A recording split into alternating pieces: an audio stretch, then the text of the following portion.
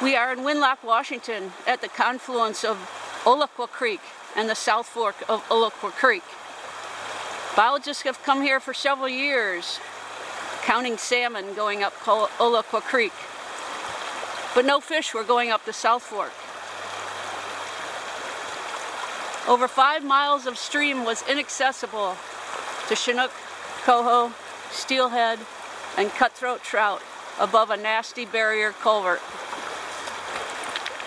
The culvert bottom had rusted out,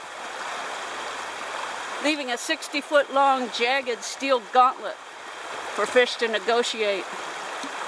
Lewis Conservation District biologist Kelly Bird convinced the landowners to sign up for the Family Forest Fish Passage program.